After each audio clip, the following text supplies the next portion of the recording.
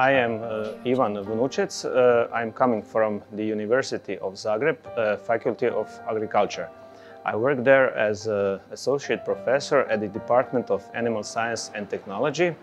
My teaching and scientific interests are binded to meat production, to small ruminant breeding, and also I'm dealing with secondary animal products and designated protections of meat products, mainly the meat products. And currently I am the head of the study program, its master study program, meat production and processing. Before I came here, I didn't have enough knowledge to make conclusions about this process, and that was one of the reasons I decided to come with my colleague and to get acquainted with your technology and with the machine we bought.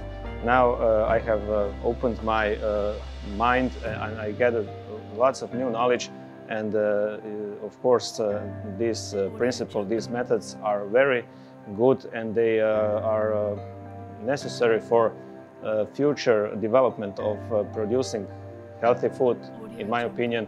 And the food, traditional food, artisanal products, I think that's a good way to ensure enough high-quality food for people in coming years and decades, and raise consciousness for people, especially for my students, and then the broader community to see the pros and cons of producing food in this way, in small batches, and compare it to industrial principles.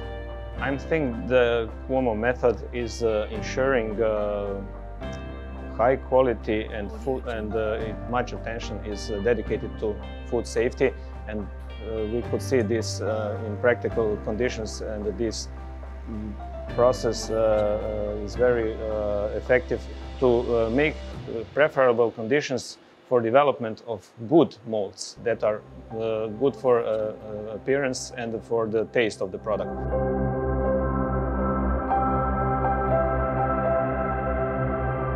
And to avoid development of those bad molds, like black ones, blue ones, and so on. So it's very effective, I can say.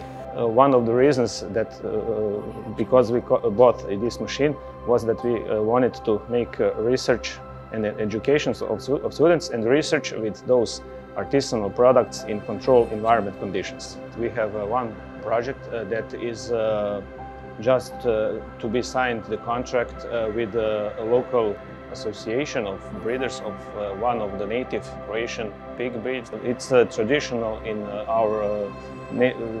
it's nearby Zagreb.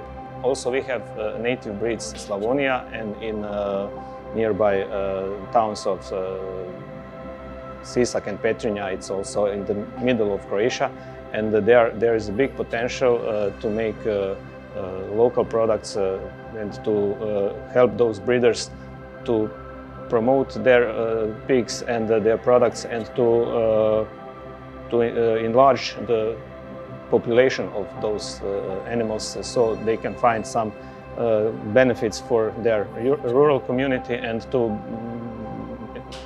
ensure that they will have something to do in this countryside, not to go away. So there is big potential, and we also are doing these projects at our faculty, but we didn't have till now conditions to make research on the faculty in controlled conditions, and that's why one of the reasons was to buy this machine.